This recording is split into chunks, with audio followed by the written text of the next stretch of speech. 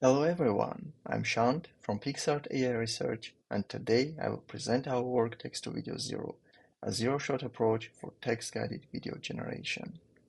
So the problem formulation is to generate videos solely based on textual prompts. For example, a user writes a panda walking down the street, and here we have a short video corresponding to the prompt. In this work, we propose Text2Video-Zero, a completely training-free approach making creative video generation affordable for everyone.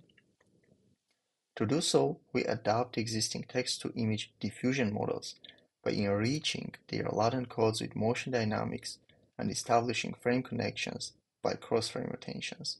Moreover, we demonstrate other applications of our method, such as conditional and spatialized generation and instruction-guided video editing.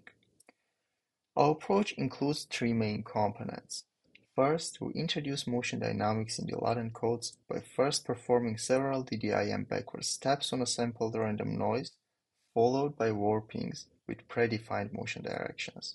Then we apply the DPM forward process and get the latents for all frames. Second, we introduce the cross-frame attention mechanism, which modifies the self-attention to take keys and values from the first frame features. This allows better foreground-object consistency. And finally, at the end, we perform background smoothing, which gives even more temporal consistency between the generated frames. For this, we incorporate a silent object detector and apply a background warping on the first frame's latent code, then blend with the current frame. Here you can see a couple of examples, like a running cat or a panda surfing on a wakeboard.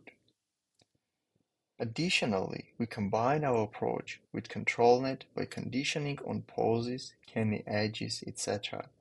To do so, pre-trained ControlNet branches are used without any training or fine-tuning. Here you can see more examples of conditional generation. Notice how aligned the generations are with the conditions, particularly for the canny edges, how well the details are preserved.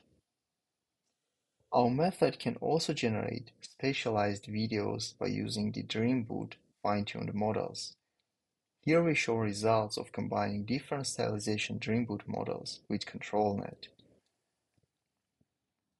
Besides the conditional and spatialized generations, Text2Video-Zero can also be used for instruction-guided video editing. For this, we apply our modifications on InstructPix2Pix and get a temporally consistent video editing method.